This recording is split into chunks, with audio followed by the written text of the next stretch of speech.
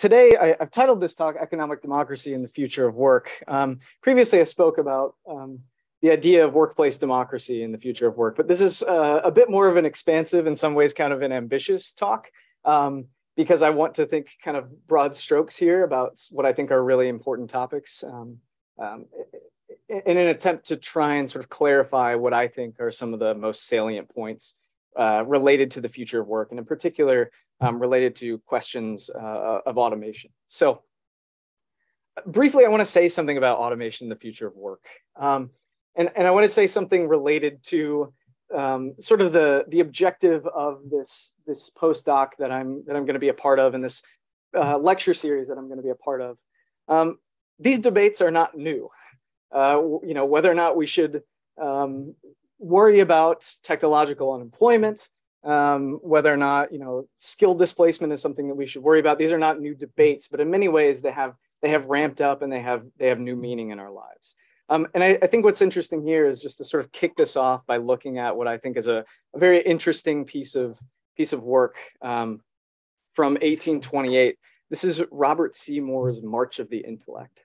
So during the early 19th century in England, there was a debate sort of on the role of more widespread knowledge, largely due to industrialization, the spread of democratic principles, and also some fears of the more educated working classes. And in some ways, this resembles, I think, our current discussions on automation and the future of work, both in terms of the sort of exponential growth of automation and artificial intelligence, but also in terms of the sort of clear class divide that I think emerges out of this new march of automation. And what's relevant to this picture, I think, is, as I'll discuss in a moment, Marx's picture of the general intellect, which I think was a very prescient piece of work of his. So the question sort of looms, will automation usher in a utopian vision, or will it serve as a mechanism for continued production and consumption that increases our economic inequality and senses of alienation?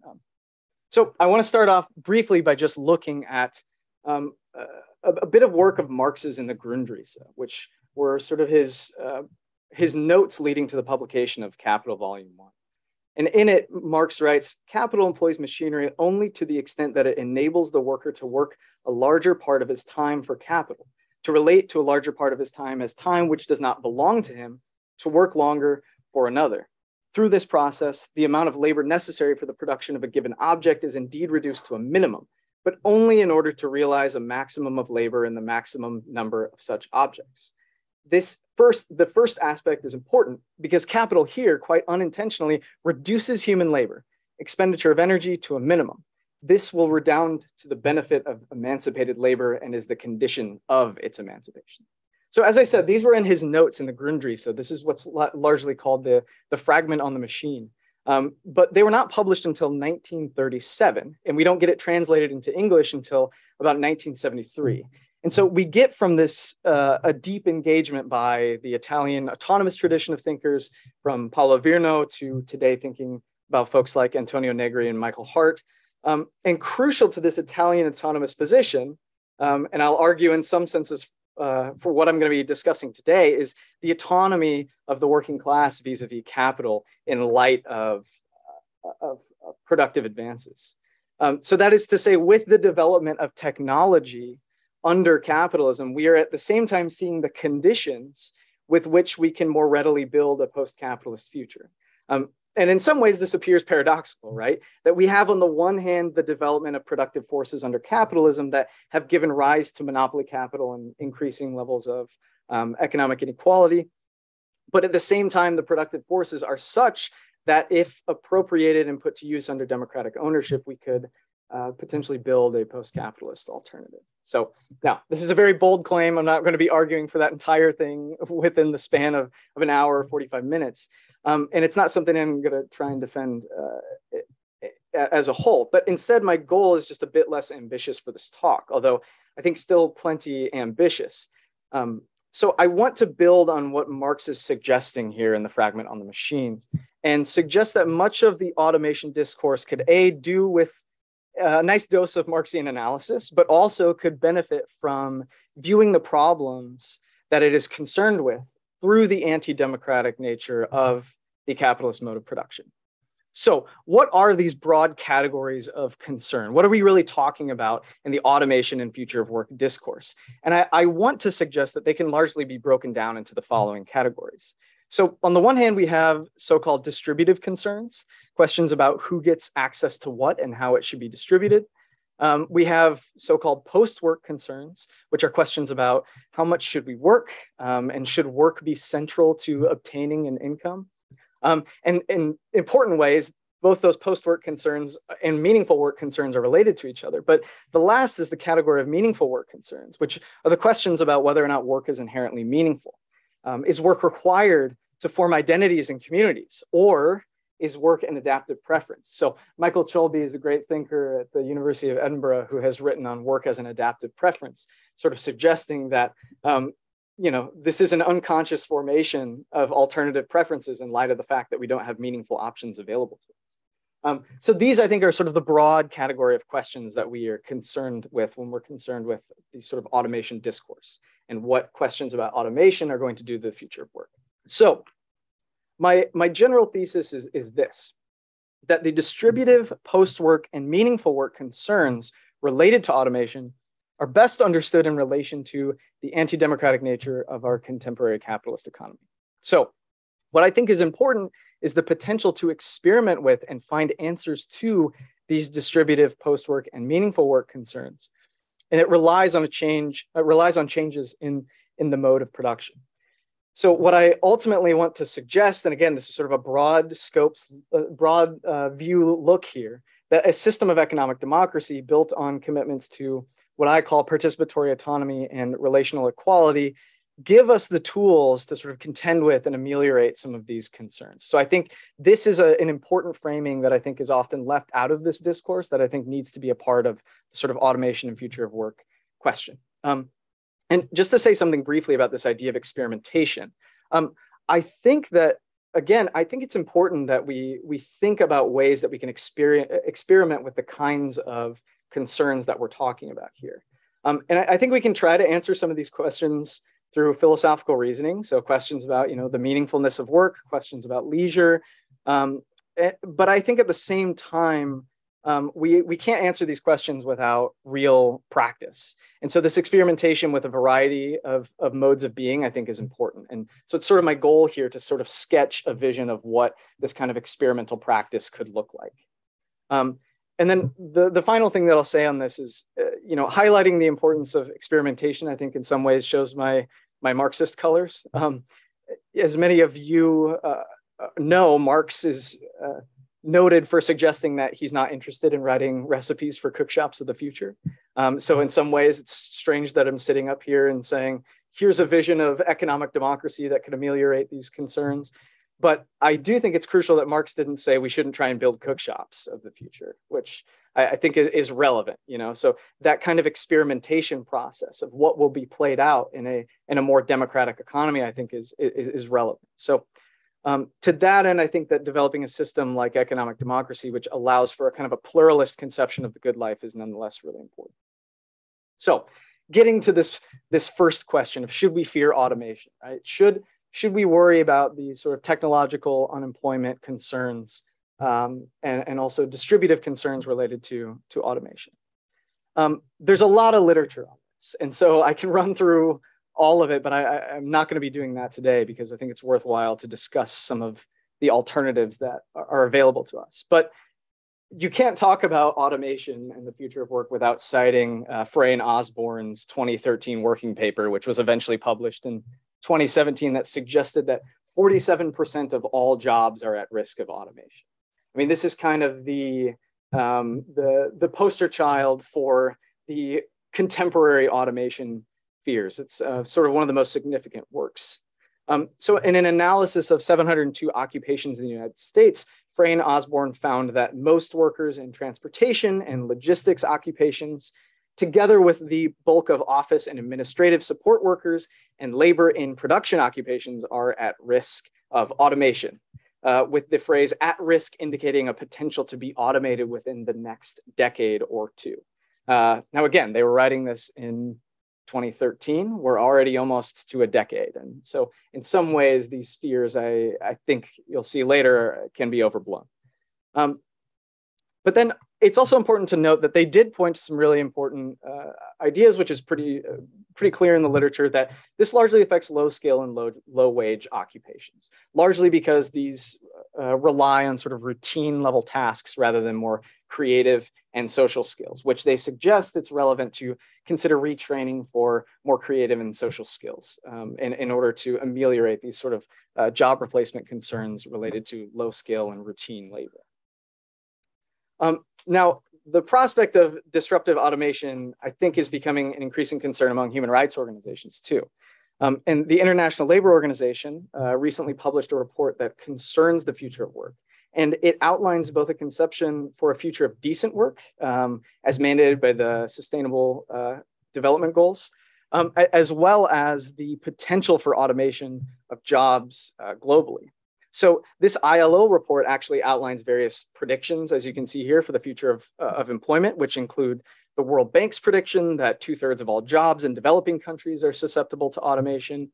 Another ILO report's finding that 57% of all jobs in the Association of Southeast Asian Nations are at risk of automation in the next 20 years. A McKinsey report that claims that 60% of all occupations have at least 30% technically automatable activities. And then finally, a report from PricewaterhouseCoopers, which suggests that roughly 38% of jobs in the US are at risk of automation. So in some ways, a very widespread view of the sort of unemployment fears here. So one of the other things that is made clear in this report as well is that on top of the sort of fears of automation, we also find that there's clear increasing downward pressure on low wage sectors, as well as increases in long-term unemployment and precarious work related to the introduction of automation. What's more, increasingly informal work is emerging in developing countries due to waves of technological disruption. And this non-standard employment presents an issue with respect to the development in that higher levels of technological disruption, including automation, appear to be main contributors of the rise of this non-standard employment, often considered sort of gig economy work. So non-standard employment, which is categorized as temporary or contract employment, is often associated with job insecurity, earnings volatility, limited access to social protections, or training and career advancement. And importantly, high levels of job dissatisfaction, which later, talking about the meaning question, is an incredibly relevant fear. So it is important to note, however, that there's sort of some pushback on some of this emerging literature. So it's pretty clear that automation is less likely in service sectors, which tend to be more common in developed nations. Now, of course, that doesn't tell us anything about the future. It tells us about existing automation trends, but it's pretty clear that in service sectors, which about 70 to 80% of the US economy is made up by the service sector, service sectors are considerably less likely to be automated. So one of the other important findings that folks like Schlagel and Sumner find in their research is that while we're considering this question of unemployment, it's also important to look at the effect on wages that automation has. So they point to a clear stagnation of median wages as a result of increasing automation. And this occurs even in the service sector where automation does occur, even though it is less likely. Again, there's even more evidence on the downward pressure on wages. Daron Acemoglu, who is really one of the most prominent economists working on questions of automation in the future of work, has found that one more robot per 1,000 workers reduces aggregate employment to population ratio by about 0.2%, and aggregate wages by about 0.42%, citing a clear downward pressure on aggregate wages. But at the same time, there are others who are more skeptical of this approach that folks like Frey and Osborne take with respect to technological unemployment and automation. So in their work revisiting the risks of automation, Arntz, Gregory, and Zirhan, they actually suggest that Frey and Osborne's predictions don't accurately reflect the levels to which we might actually encounter automation in the near future. Rather, taking an occupational level approach to the issue of automation, we find that the difference between occupational and job level approaches to automation show a very different level of risk. So at the occupational level, they found a roughly 38% chance of automation, whereas that risk drops to about 9% when we get to job level discussions, where the actual tasks themselves are much more difficult to automate. Whereas the sort of broad scope view, it appears that these occupations are very easily automatable, but not so much once we get down to what it looks like on the sort of day-to-day level of these jobs. And of course, there's an asymmetric effect on routine tasks versus complex cognitive tasks, which this study accounts for. So, in contrast to this sort of broader picture of automation is replacing jobs and it's something that we should worry about, there are others who are more skeptical. And Aaron Beninoff, who argues in Automation in the Future of Work, sort of suggests that automation theorists actually get this perspective wrong. That automation isn't actually what's causing levels of unemployment, and is not something that we should worry about as much as we worry about it. And in fact, he suggests that it's not automation that's led to a reduction of jobs in manufacturing, which is often what this points to, but rather manufacturing has decreased over time due to overcapacity and competition in world markets. And so we've seen a decline in output growth as well as a decline in productivity growth. So no sector has been able to replace the growth mechanisms made possible by manufacturing production. And there's therefore low investment in capital goods and manufacturing, instead leading capital owners to engage in buyback schemes rather than investing in industrial production. So automation of some sectors, including agriculture, appear to have an effect, but automation actually might be a secondary concern to the larger concern of a stagnating economy at large.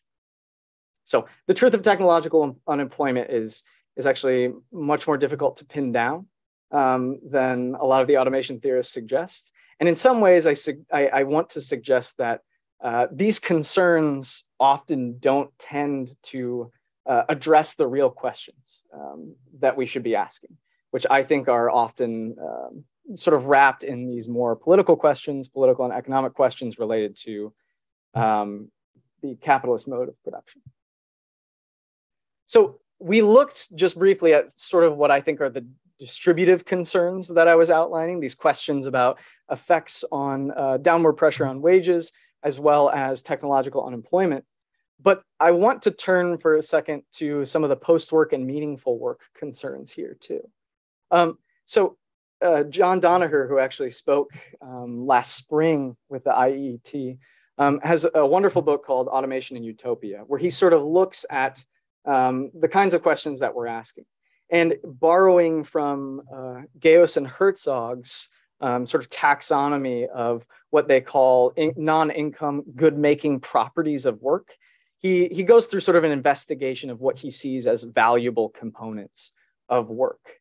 And Danaher ends up suggesting that we can actually find these goods outside of work, that we don't necessarily need to have work in order to enjoy these goods. But I think it's worth taking a look at what people see as questions related to meaning and the meaning of work, and the fear that automation of jobs would lead to the reduction in these good producing and good making properties of work.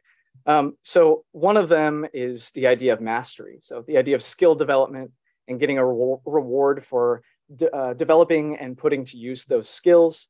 Another is a contribution, the sense of a sort of positive social contribution to those around you. Of course, we have a sense of community through workplace social relations. And then this idea of social status, that work sort of gives us a kind of social status that we otherwise wouldn't have.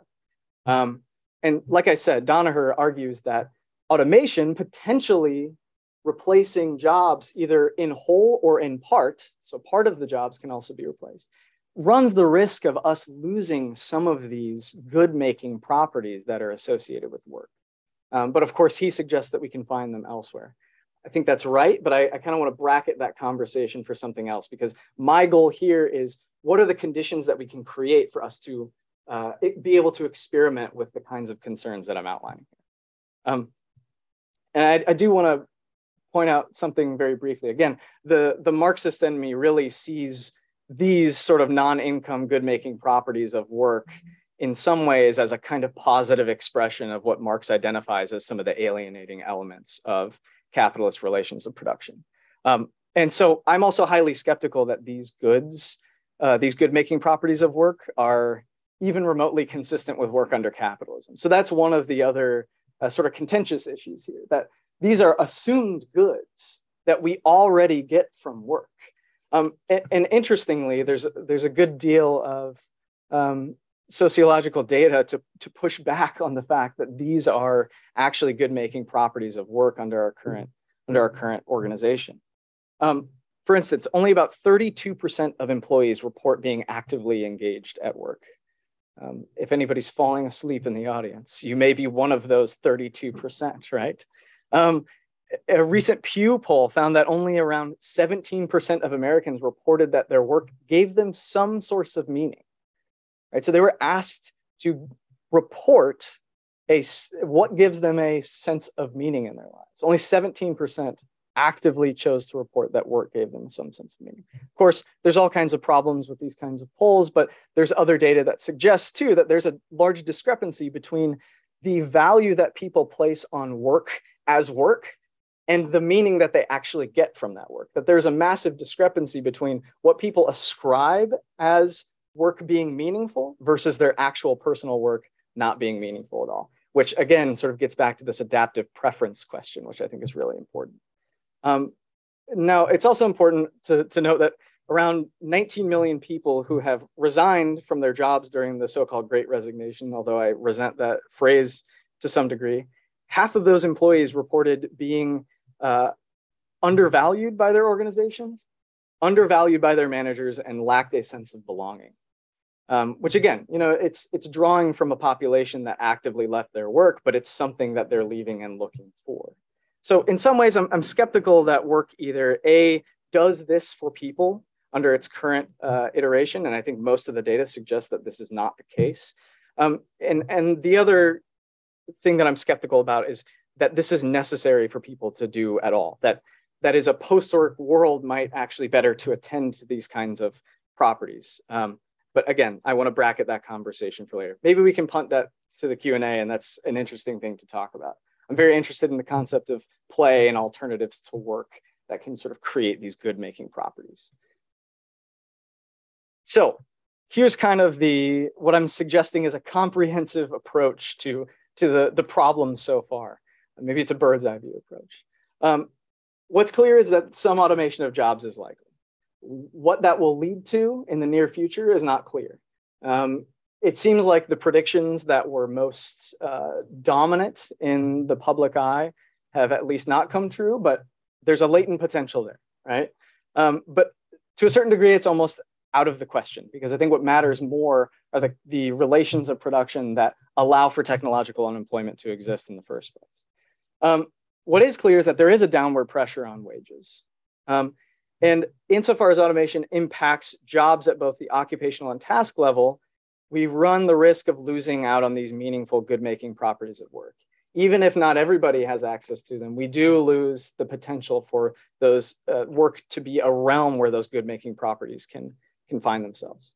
So what I'm suggesting is that this discourse needs an analysis of the capitalist mode of production and an alternative vision, which I call economic democracy, and others have as well, where decision-making lies in the hands of those most affected by this automation. So I think it's relevant to address these questions in more particular detail. So the distributive question: can capitalism with increased automation so-called deliver the goods, right? And here we're worried about questions of economic inequality and being able to sort of preserve a conception of the good life for most people. So what we have seen recently is a dramatic decrease, especially since 2000, in the labor share of income, particularly explained by automation factors. I think part of the broader explanation for this staggering growth of inequality and a lack of growth in real wages relates to worker power vis-a-vis capital and the imperatives of capital accumulation. Insofar as workers remain in an unfree and unequal relationship to their employers and their workplaces, decisions about wage structures, hours worked, the implementation of automation technologies, and so on, remain at the behest of capital owners. So capitalists are thereby incentivized to entertain sort of the post-work possibilities that we're considering here only insofar as they confer increases in productivity and profitability. And I think that's relevant in light of what we're seeing here in terms of dramatically increasing levels of inequality and decreasing levels in the labor share of income. So what's relevant here too is to look at net productivity versus hourly compensation. This is sort of a now famous graph, this bottom graph that folks I think are well aware of the discrepancy between productivity on the one hand and hourly compensation on the other. It's clear that we are using technologies and methods of production that are increasingly productive, but of course, the compensation has not followed. What's also relevant is to look at CEO to average worker compensation, which grew from roughly 31 to 1 in the 1970s to around 320 to 1 in 2020. So over the course of 50 years, increasing considerably. And again, as we've shown through the automation research, automation has been shown to increase economic inequality as low-skilled workers are pushed out of work, squeezed into a small range of tasks. So what about the post-work question? Can capitalism with increased automation lead to decreased working time and increased leisure? Well, at least so far, it seems like that's not been the case. So productivity has risen by more than 400% since the 1950s, and yet full-time workers in the United States work on average 8.5 hours per day. So productivity increasing with very little increase, if at all. There's fluctuations in leisure time. And of course, no good automation and future of work discussion can go without mentioning Keynes's famous 15-hour work week, his vision for his grandchildren. And there are structural reasons as to why Keynes's vision for a future with a 15-hour work week has not come to fruition, that we've already made clear. In the capitalist workplace, the implementation of labor-saving technologies does not give workers a choice between increased consumption and increased leisure time. Rather, it leaves the employer the choice of laying off workers or increased profits for themselves and shareholders. Either way, there are very few incentives for the capitalist workplace to reduce working hours, as increased production time, whether technologically augmented or not, is really in lockstep with its fiduciary responsibility to its shareholders and the imperatives of capital accumulation. So capitalists therefore have an incentive to reduce the working week only insofar as it demonstrates productivity gains for profit maximization. And I think what's relevant here, as I'll talk about in a second, is the lack of what I call participatory autonomy and relational equality in the workplace. Those are key components of imagining sort of a more democratic future. And then finally, this meaning question. Can capitalism with increased automation lead to meaningful work or meaning outside of work? Again, something that we can't necessarily answer because it's a prediction, but we have some interesting data that again suggests that there are relatively low levels of meaning that people find in relation to their work under our current model. And importantly as well, those with higher incomes are likely to draw meaning from their work, which I think is unsurprising. But at the same time, if capitalism cannot deliver the goods, then it calls into question sort of the value of meaning creation under the current system. And this question of meaning really, on the critical side, has two distinct perspectives, right? So one perspective is that work is a component of human flourishing and self-realization. Some might call this sort of like the humanist position. On the socialist side, it's often considered the humanist socialist position that there's something inherently valuable about work that we want to retain, and that alienated work, if it can be overcome, unalienated work can allow us the capacity for human flourishing and self-realization through the development of our skills. But then the other side of this perspective is sort of the post-work ethic, or the refusal of work perspective, which again sort of rejects that we need work in order to find those components of human flourishing and self-realization. And like I said, I think what's key here is really the unfreedom and lack of relational equality within the capitalist workplace that constrains this experimental possibility about this above debate. We really are unable to make these kinds of choices because we are constrained by our current relations of production. And so too, I think, do private investment decisions. I do think they also constrain those kinds of experimentations, and I'll get to that in a second. And then finally, this question of what work actually looks like and the use of technology to augment work. Technological design choices and approaches are made without the decision-making power of workers. And so that, again, I think is a relevant factor of people engaging with technologies that are, that sort of thwart the potential for work becoming this sort of first position where it's consistent with human flourishing and self-realization. So on to this question of economic democracy. And I have to sort of cite those who come before me and the people that are influences in my thinking on this topic. One is David Schweikert and much of his work in both Against Capitalism and After Capitalism, where he lays out a system of economic democracy. And then who's a philosopher. And then Eric Olin Wright, who's a sociologist, his work Envisioning Real Utopias, I think, both of which, take sort of a Marxist perspective, but a market socialist perspective in particular. Both of these thinkers have been largely influential about how I want to think about economic democracy. And these kinds of systems, I think, are relevant to the kinds of questions that we're talking about here. So I think what's important first is to sort of lay out what I'm going to call the economic democrats' fundamental moral or normative concerns are. And they are both participatory autonomy on the one hand, which is sort of a conception of positive freedom, and relational equality on the other hand, which is sort of a social conception of equality. And these positions, I think, are consistent across socialist thinkers, particularly sort of social anarchism, but also among various sort of left Marxist circles.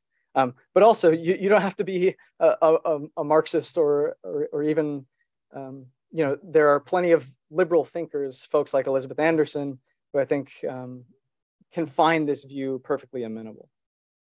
So on the one hand, we have this concept of participatory autonomy, which, as I said, is a positive concept of freedom, which suggests that individuals have the right to self-determination and collective decision-making power within the social institutions to which they belong.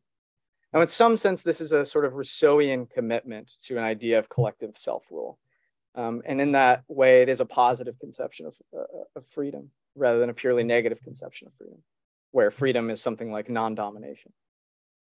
And economic democrats extend this ground for positive political freedom to all institutions that play a dominant role in the lives of individuals. So Tom Mallison, for instance, who takes an economic democracy approach, argues that the same principles that ground political freedom ought to extend to all institutions that play a dominant role in our lives, including the extension of participatory autonomy to what he calls society's core economic associations, which he labels as workplaces, finance, and investment institutions. So I think we can sort of say that under this economic democracy perspective, the principle of participatory autonomy is a normative commitment to self-determination and collective decision-making power over the institutions to which one belongs and whose consequences they must bear. And then on the other hand, as I said, it is a balance between these two conceptions of freedom and equality. On the other hand, we have a conception of relational equality, I think right now made most popular by folks like Elizabeth Anderson, again, taking sort of a liberal approach to this, where relational equality views equality as a social relationship, which regards two people as equal when each accepts the obligation to justify their actions by principles acceptable to the other, and in which they take mutual consultation, reciprocation, and recognition for granted. So again, this relational concept of equality attends to questions of how our social institutions treat individuals, including the workplace, rather than the distributive outcomes associated with those institutional arrangements, although that is a relevant factor, but it doesn't begin there. It doesn't begin from a distributive perspective. So a relational egalitarian approach in this sense attends to unjust social relations that are embedded within our social institutions that produce unjust distributive outcomes. So again, Anderson notes, to live in an egalitarian community then is to be free from oppression, to participate in and enjoy the goods of society, and to participate in democratic self-governance. And she herself wants to extend this principle even to the workplace in her most recent work, Private Government. So with that as sort of the backdrop of what grounds this larger picture of economic democracy. And again, I just want to keep everything in focus. My goal here is to think about an alternative system that can allow us to tend. I'm willing to be moved on different positions related to economic democracy. There are a variety of systems of economic democracy out there, a variety of post-capitalist alternatives, but in general, they tend to combine these sort of following principles. And the last one is sort of a newer one that I think I'm adding to this discussion. So the first is the democratization of work. And this, in essence, would embody the development of cooperative enterprises, where within those enterprises, there's one worker, one vote. There are different ways of thinking about taxing such organizations or developing them. Schweikert's approach, for instance, workers lease capital assets from the state, and then there's a capital assets tax that goes into the social investment fund, which I'll talk about during the democratization of investment. And then there's, at the same time, a maintenance of the market for some goods and services. Now, the obvious goal under this kind of system is the decommodification of a large number of necessary goods. But of course, and we can get into this in the Q&A if you'd like, I think there are relevant reasons for markets to stick around. I think the sort of socialist calculation debate has all kinds of problems that we need to deal with. But nonetheless, this perspective keeps intact a sort of a system of a market system of cooperative enterprises. Now, at the same time, we also have as a part of our vision for economic democracy, the democratization of investment institutions. So essentially what this would look like is a system of democratically accountable public investment banks with a portion of investment funds set aside for national, regional, and local public projects, what I sort of call the decommodifying effort to develop and decommodify what would be debated and democratically decided upon as sort of basic goods. These are questions surrounding education, healthcare, the kinds of things that we in industrialized society would hope that we could have, but unfortunately do not. And so this, at the same time, also serves as the main mechanism to finance and support these cooperative enterprises, while at the same time adhering to established criteria. And under a democratic investment model, at each level, there would be methods of democratic decision-making voted on by localities, regions, and at the federal level. So the goal here is you obviously want to maintain as much participatory democratic engagement in these institutions as possible. And then another piece of this democratizing of investment is a participatory budgeting mechanism for local decision-making. And this will be relevant later when I talk about the value of participatory budgeting related to the development of labor-saving technologies and the sharing of those kinds of technologies at the local level to be able to build sort of what I call closed resource loops and thinking about ways that we can ameliorate these automation concerns. And then I also have on here the question of UBI. This is a debated concept in the sort of post-workerist world, but most people think that a UBI or even a negative income tax, something along those lines is valuable. I have come around to the idea of UBI. There are some issues with it. Again, punt it to the Q&A. We can talk about that. But I think that's a relevant component of what we're talking about here. And then the final piece of this economic democracy puzzle is the democratization of what I'm calling the digital commons.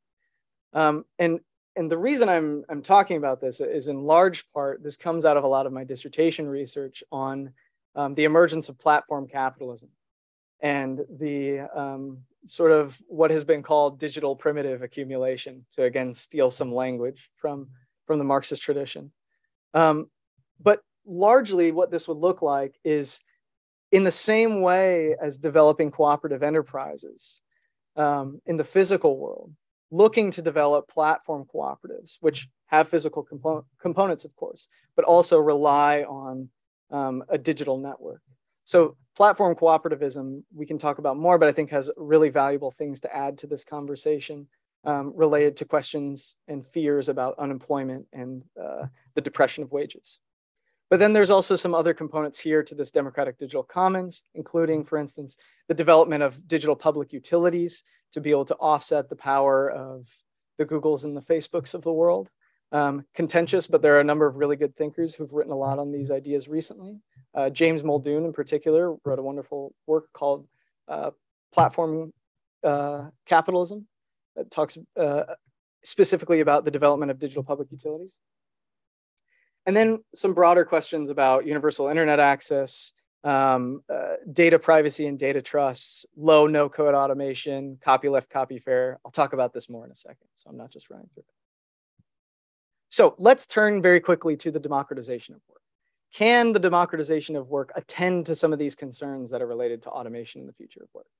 Well, in some senses, we have some data that we can look at in order to look at the increase of power of workers vis-a-vis capital to suggest that, yes, there are likely positive distributive outcomes to come with the development of the democratization of work.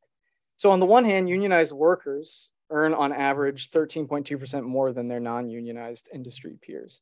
And the mechanisms around that are obvious, right? It's worker power vis-a-vis capital. And importantly, worker cooperatives and firms with board representation are also less likely to experience unemployment during economic crises, due largely to the ability for democratically established work sharing and work flexibility agreements, as well as compensation reorganization. And then importantly, we highlighted previously the explosion of inequality intra-firm within capitalist firms, where it currently sits at 320 to 1 highest to average paid workers. In cooperatives tend to have significantly lower intra-firm inequality.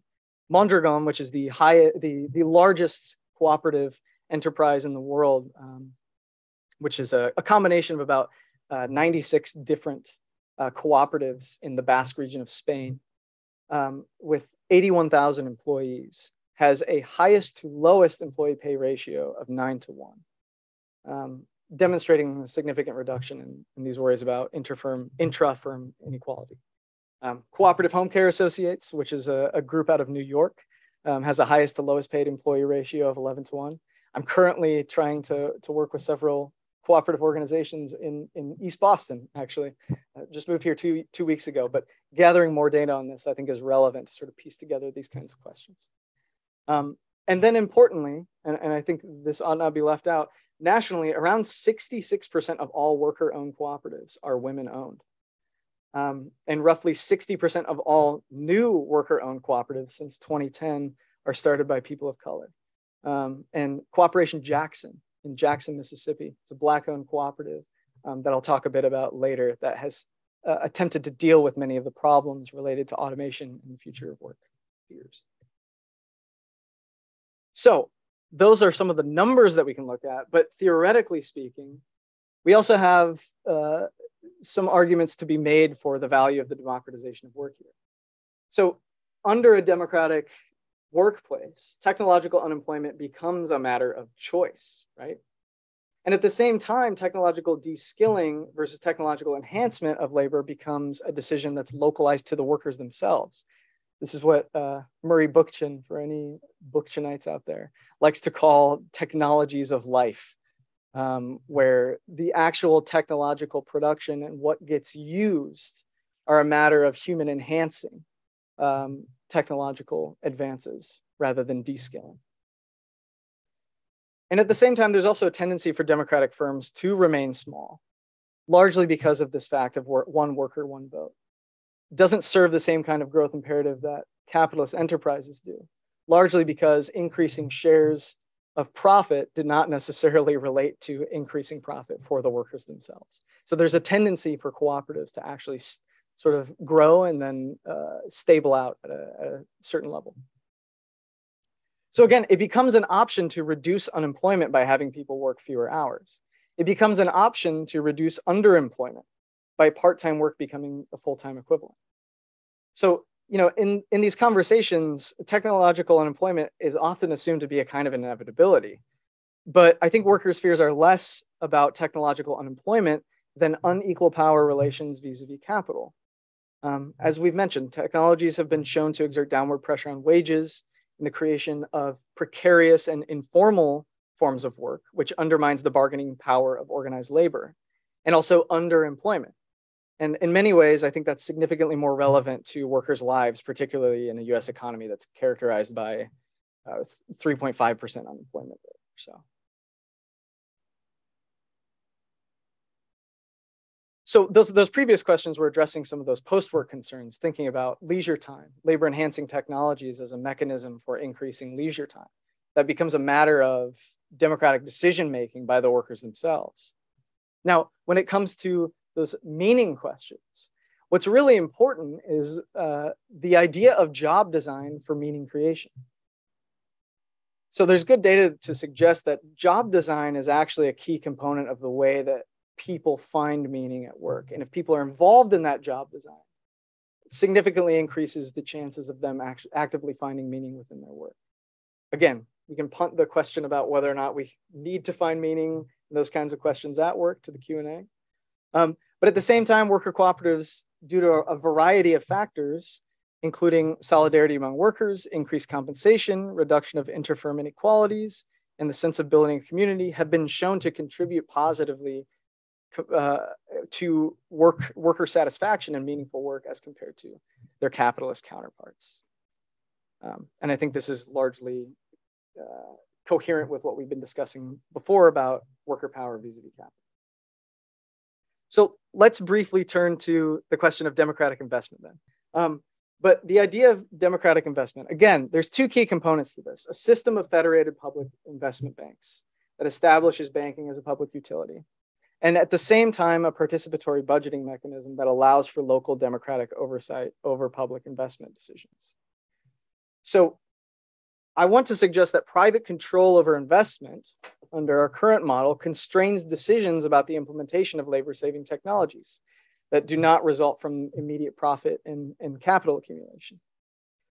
And at the same time, the decommodification of goods, such as healthcare, housing, education, and so on, that would be possible under a system of democratic investment, would allow for greater experimental alternatives to the value of work, because work becomes less key to finding access to those resources.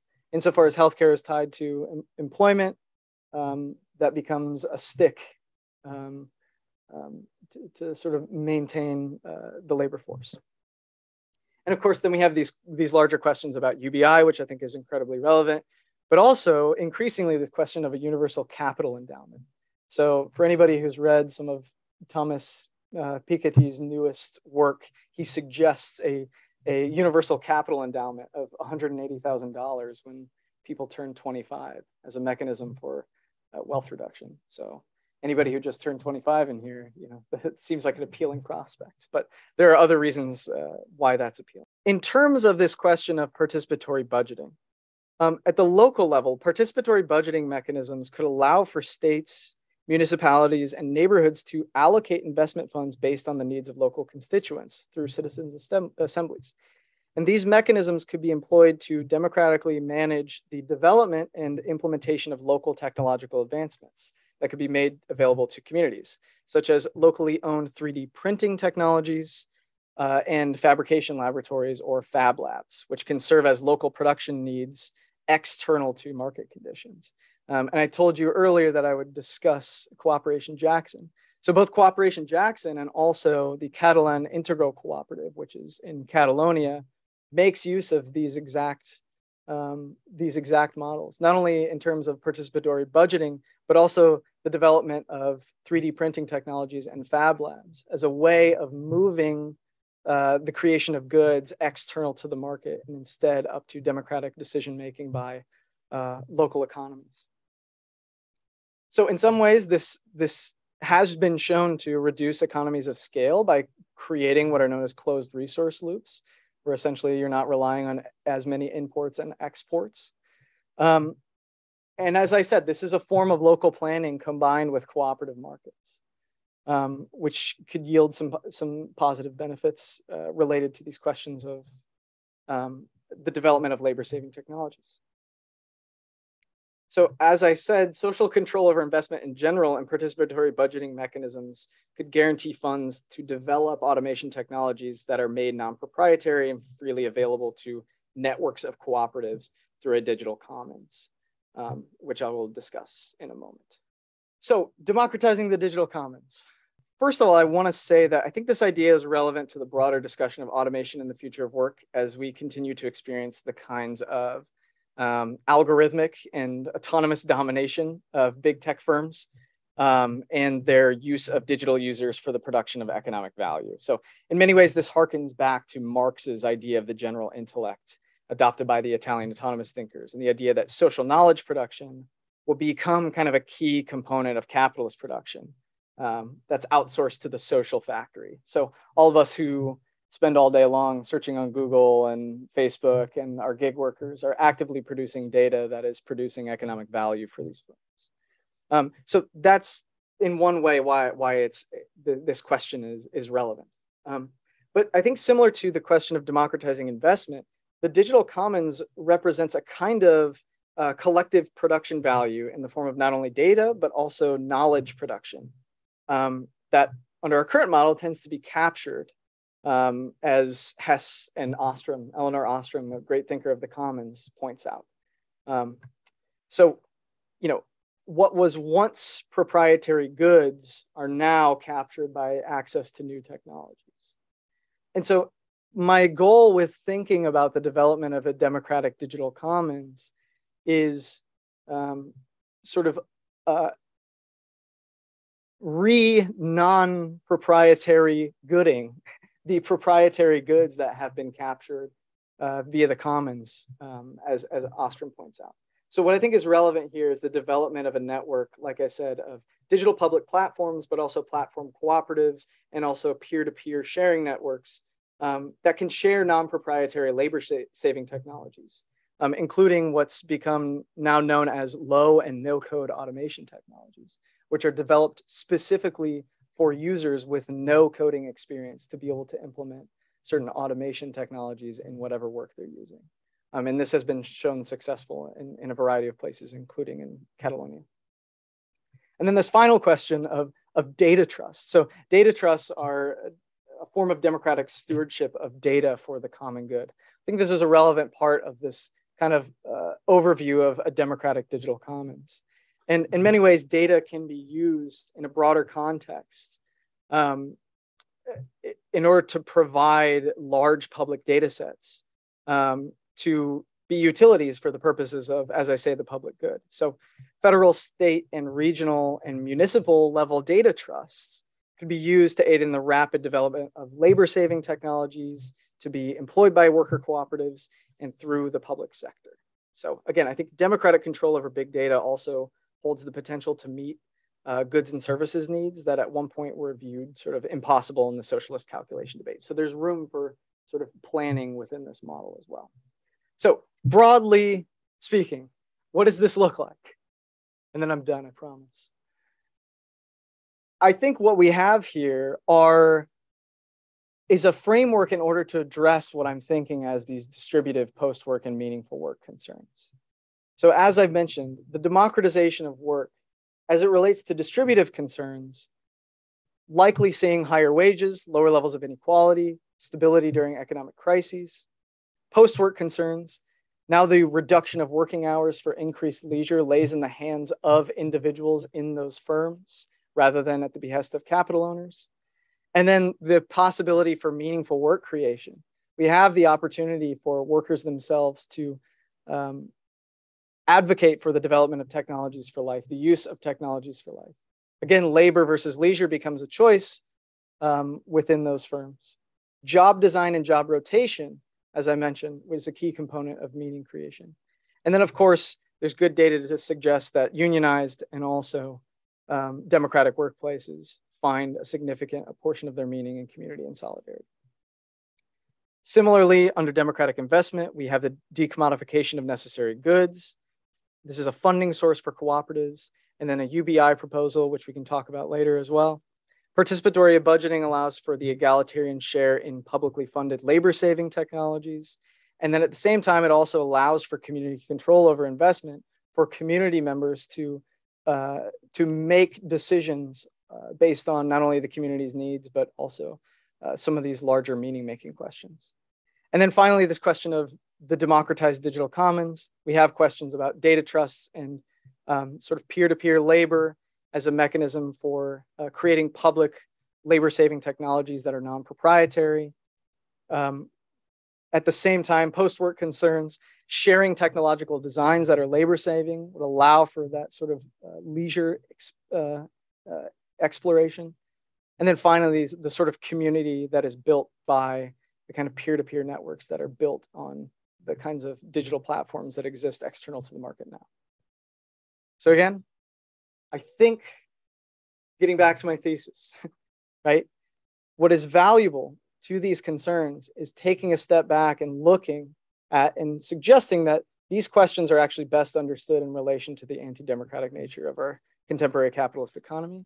And I hope that a system of economic democracy at least allows people to see the potential for us to be able to ameliorate these kinds of concerns.